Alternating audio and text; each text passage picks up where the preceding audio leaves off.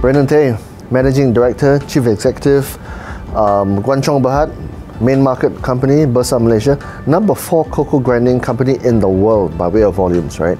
Obviously, you're one of the biggest players in the world, Brendan, and I want to spend the session discussing the principles and the ethos behind the way you've run your business and grown your business over the last couple of decades. Let's start at the point where you had a family business into which you were kind of born into, right?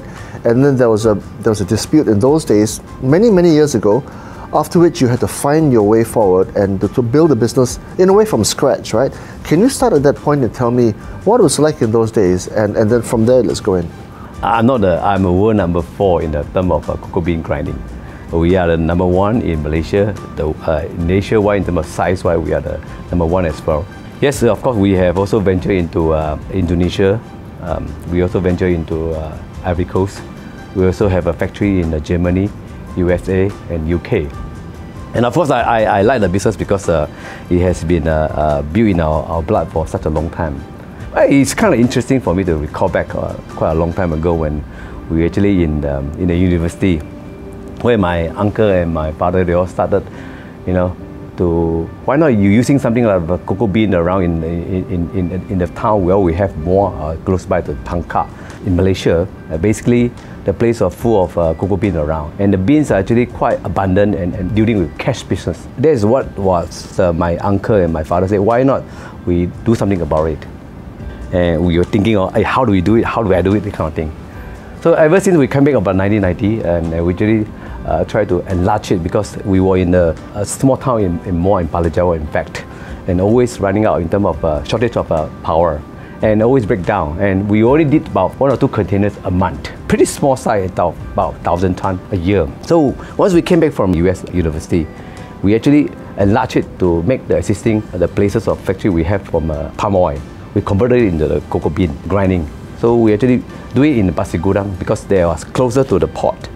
And that is where the beauty is, because the power is more stabilized and containers are around. So that's why we started. I think we was actually kind of a venture in a sense, because we have that kind of opportunity. Even though I wasn't really involved very straightforward just to this bean grinding, and I wasn't really joined until 1995 and 1996. But all the while I participate in the board meeting here and there, just to learn here and there how actually I was in charge in a sense. Yes, like everybody else, when you grow big in terms of business-wise, families start to have dispute. And fortunately, I have a big family. We have 6 uncles together. My father was number 3. And we have a first separation from the first uncle after since he passed away. And so we were joining 2, 3, 4, 5, and 6. And later on, we split again from 5 and 6. So we only joined for 2, 3, 4. Then later we split again. It became only 2 and 3. That was how I was started in a sense of separation in terms of family. If you're talking about asking me whether separation is good or bad, definitely I learned. We were civilized people. We don't really fight. We actually talk and we discuss. Uncle-wise, pretty good. We lay out the floor, lay on the plan. Okay, where should you take whatsoever? Without involving much with the legal, we actually separate in a way. Okay, you take this section, that kind of section. So we actually quite easy for us to separate. But even I actually quite lucky that I involved all this separation. Asking me whether it's good or bad, definitely I'm saying right now yes, because I experienced for that. And I know there is difficulty in terms of separation because sometimes you have feelings or whatever. But we are lucky that uncles and we actually still mix around. Come back to actually in charge for the business. Like everybody else, we all start small, very, very small. In fact, we were the smallest in Malaysia. The time we were back in 1990. We have a huge mortgage. The mortgage until so big that we have to really give up everything, all your resources put in. So I kind of worry. I kind of say, oh, how do I sleep? How do I get the stress in terms of all this kind of mortgage, huge owing to the bank. And we also think and say, hey, what happens if I put everything in one basket? What happens if this industry is not good for me? And so how do I go about? And if anything wrong, how my family going to be? So that was and I've tried to find a scapegoat. I tried to find an alibi for me to really go into it. What should I do? Of course, luckily, we look at our potential customers, people like Nestle, people like Hershey, people like Magnate, people like Cadbury, the time they still have, they are huge. And we look at them, hey, look, they need us, even though they are not our customer yet. I'm sure that they won't go down, you know. So I have this kind of alibi, say, look, we show hand, go for it. Even though we are very tiny and we are owing so much money. That was then. Unfortunately, my cousin and my fourth cousin, in fact, he was actually the leader at the time. He was actually asking for us to really dilute ourselves to merge with big guys in New York and Brazil and Switzerland, where the big guys are. And I went to see them. I went to really discuss with them in Switzerland and to see New York, see how they perform. And eventually I said, well, this is a different culture, and I believe that, you know, we are rather too small to really merge or really join venture with them, because we'll be left nothing. I mean, I believe in size. Definitely, I want my size to be bigger. Then we play a different role. But at the time, we think, why you're so slow, and why you only merge people that you can't even control, you can't even say what you want to do. So we actually give way. But my cousin actually insists to do it. So that was a trigger that we split. That was the last split we have from the fourth uncle. And by all that, because of also, you know, like everybody else, before that, family don't really hold in terms of proper legal term in terms of voting. So I was the one actually asking, say, why not we have a proper voting system? So we say with proper voting, we have 3 families together, we have an odd number, then we vote whoever's supposed to be in. When we split, that was kind of, I would think that was turned around, or we call myself a nightmare in the sense that I start to worry. I never been the leader in the sense. I have to be head to head with many competition, particularly my cousin, who is actually the leader at the time. I have panic. I can't sleep for a long time.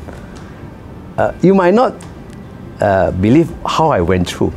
When the factory we have and our office we have is basically unbearable in the sense that it's very difficult for me to attract people to come in to work for me. So I was really worried, you know, particularly we also, you know, have so much number of debt, and you know that along 2 years from now that my cousin, the factory is coming up, and then I don't know how to do about it, and I have no capable people around. Suddenly you are pushed to be the leader, so it makes you grow. That was the time I grew. Why not? I do it slowly. What's wrong with whatever current system I have? So I put additional capacity inside. I guess it was a luck that suddenly the demand is very good, and the ratio in terms of cocoa pricing was very much positive and helping me around. So we make tons of money from then, even though we invested in for an additional quantity of double out the capacity, but actually we make money in less than 2 years. I'm not sure what is given by God, the kind of feeling. I believe in you take the leap. You venture into somewhere that you think that it is taking risk, but it's based on calculated risk that I think should go for it. And of course, that was a bit lucky. When I recall back, should I do again? I have to, because my quantity is too small. But I have no resources to really expand. So how do I do about? So that is where he had to come around to ask the bank to support. And luckily, the bank was really supporting me. And that was then I grew in the first step I have ever since the split. So what were the lessons from that time for you, Brendan? The splits, you know, the veto of the acquisition or the merger, those days when you're alone and you felt like crying. What were some of those lessons for you from that time, from that era? I will definitely wish I can join Vistage the time, because apparently there wasn't any experience, neither for my father, neither for my uncle, neither anybody I can ask for. Not even before listing I list myself in the 2005. In terms of experience-wise, I have no experience. My close to the next of kin whatsoever have no experience. The time was really basically, it was discussing with the peer, whatever we have in my management team. I bring them along and discuss about it. That was then. But if I really have a Vistage along the way, I'm sure that I can asking them to really advise me what to do next. Where's the value there for you? I definitely value, you know, you have a pool of people who are experienced, who likely to be a lot bigger the size that I have. So I always know that there is a group of people who I can trust on, can rely on to seek for information, to seek for advice that if I do that, what would I be? Based on the opinion, how would I be able, if I make this thing, what is their opinion will be? So definitely it will be a plus rather than you struggle yourself.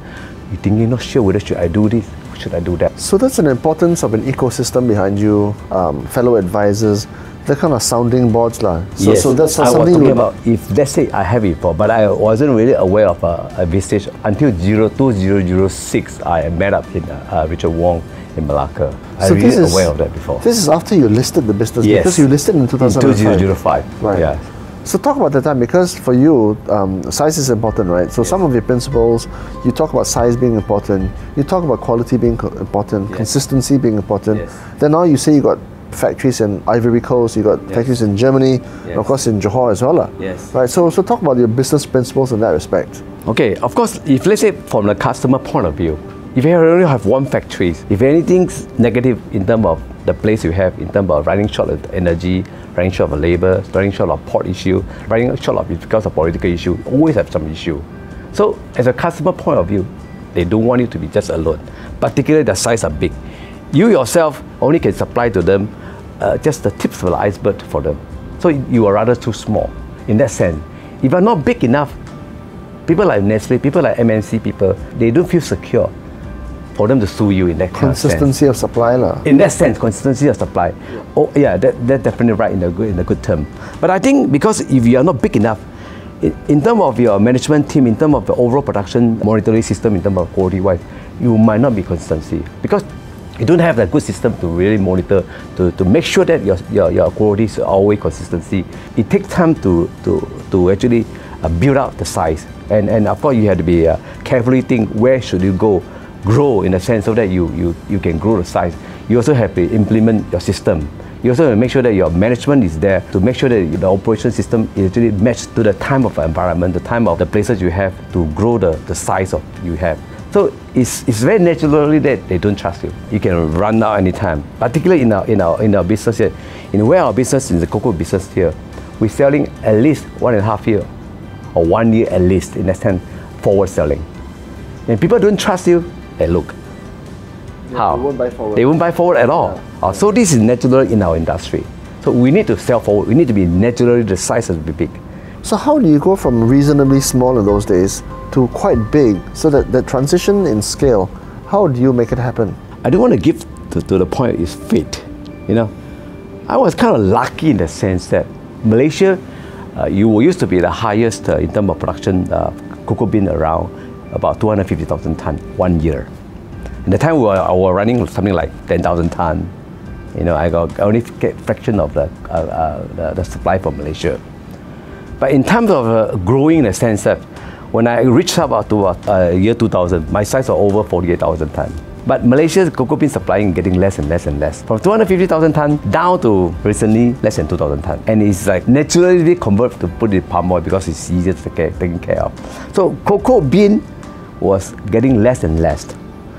That was also part of my excuse, say, why if I not move, if I not stay out from my comfort zone, I would die eventually. And I was lucky that all the while I've been from 1997 onward, I've been taking a lot of cocoa bean import from Indonesia. So that was then say, oh look, we have to do it. We have to move ourselves. The time Indonesia is about 500,000 tons. Indonesia, the beans also getting less right now. Even though they are still, I take up almost more than the 60% of the whole total Indonesia production yearly. In a small, in 130,000 tons of capacity in Batam. But it's getting less and less. It's less than 200,000 tons right now. So 3 years ago, I moved myself to put it in the Ivory Coast. Africa? In Africa. You're part of the value chain lah. Yes. But some manufacturing company, like say Top Glove lah, just for an example, right? They chose to go and start to grow rubber themselves, right? To go upstream, they control the upstream. Did you never want to do that? I can't do it because every hectare can comfortably, 1 hectare can produce only half a ton in cocoa bean production a year. So based on what I have of 270,000 tons capacity or actual run capacity what I have at the moment, I will naturally need 280,000 hectare. A lot. And imagine how many workers you need it. Yeah. So better don't play that game. Naturally, you don't do it. So that's what also, I mean, the Market Cocoa Board in Malaysia also asking me, say, hey, what can we do something about it? I'm also part of the director there. And I say, hey, look, we should encourage the plant. But they say, hey, You say only, but you don't yourself do it, no.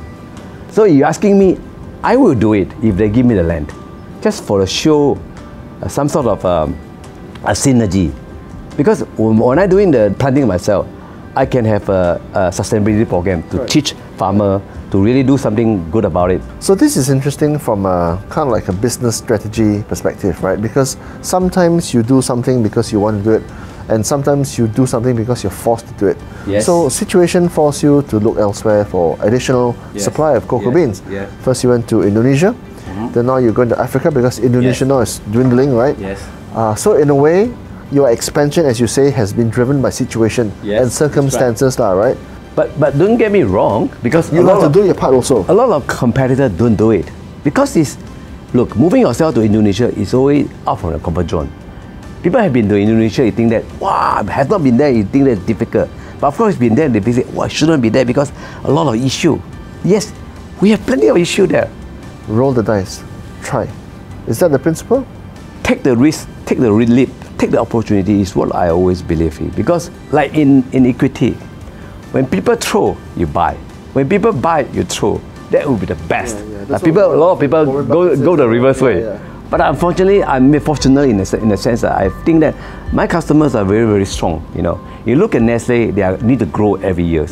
I mean, you do not have the so-called financial report. You see the way they grow. You see the way they move forward. So you will be sure that they will be around, and you will be sure that if you are not growing, somebody else will grow, and you will be diminished like what it used to be in Malaysia. Malaysia used to be over 13 factories. Right now, it's only less than 3. So in a sense, you have no choice to grow. Otherwise, you get eaten up and you die.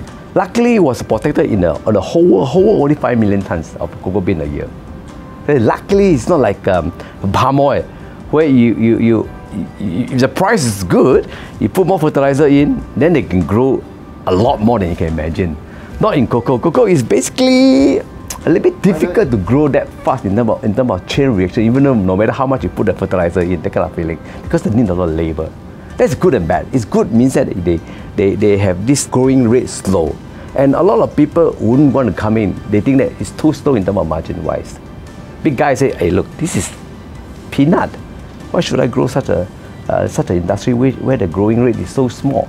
But luckily, we're in a business that I grow from 50,000 to 100,000 to 150, right now to almost 270 to over 270,000 tons. Of course, I venture into the downstream to making chocolate right now, industrial chocolate for Mars and Nestle and Hershey to really take my chocolate and put it their own labeling. The size I have small, and I have a chance to grow big. Yeah. And of course, I went through a lot of experience. I through a lot of bad experience in the sense of the big guys that they sue you for a quality issue, blah blah. So, but if you are not big enough, you basically cannot afford for them to have any hiccup. So size matters.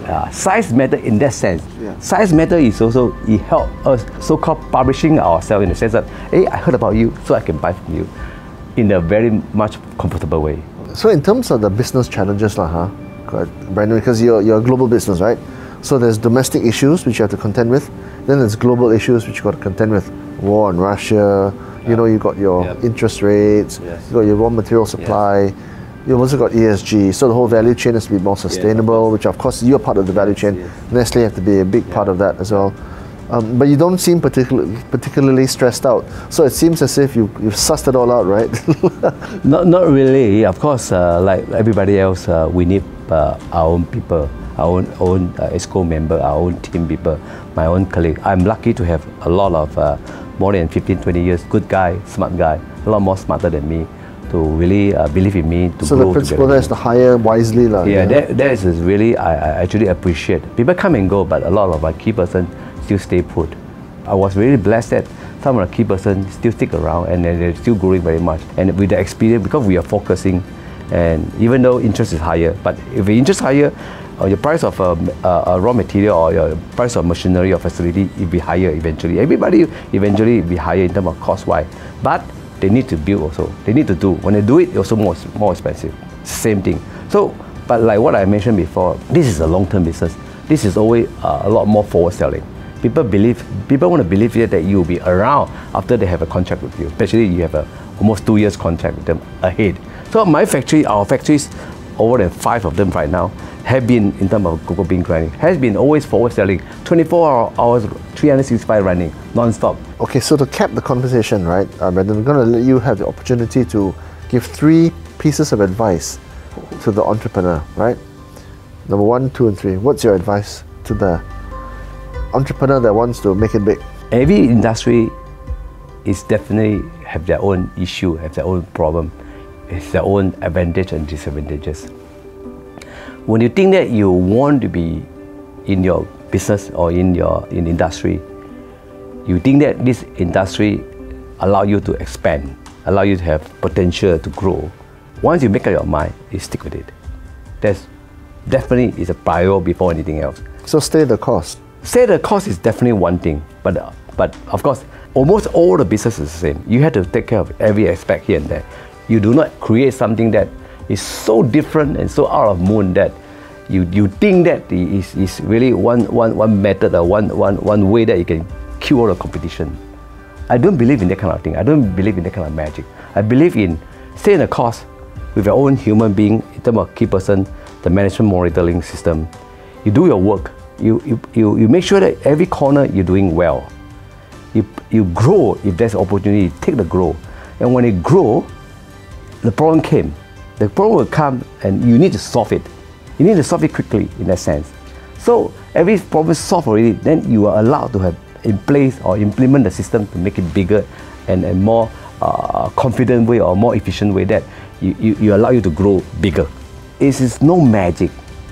Definitely, you need to really put in a cost, put in a core where you focus on it. You really have to be using your own people. You have a group of people discuss together in a team building way to make sure you stay in the core. Don't change. It takes time to realize, to accomplish the project or the way that you want to do. You had to allow them to nurture the way, allow time for them to really hitch it to do the thing. What's your second piece of advice from the entrepreneur? You've said stay focused, right, and make small changes. That's the one piece of advice. Another one? I did mention about take the leap in a sense. Yeah, take the risk. Take the leap. Take the risk. Take the calculated risk. Don't rush for something that you have no confidence on it. Yeah. And of course, I did actually mention take time also. Yeah. Time definitely is important to let the thing nurture. Yeah. But of course, like everybody else, I believe also take turns. Yeah. Take turns in certain things that you listen to people. I used to be very much rushing. I want to rush, you know. And I always very arrogant say, yeah, your idea doesn't work. You are too young to all this kind of thing. So make a collective decision. So I take turn to listen to them. And is there one piece of advice to rule it all? Is there one golden rule of advice you would give? There's no magic. I mean, I seriously don't want to give me the idea saying that given from God, given from you are lucky. I don't really believe in that. I actually believe in hard work. The magic word is to grow the business. I still say there's no magic. Stay in the course, you always have good opportunity come along. Somebody may give way, so you have a chance to really take over them in the sense of to grow up your business. Yeah, these are some of the best and most long-lasting evergreen principles, Brendan. Thank you for your thoughts. Thank you so much. Thank you.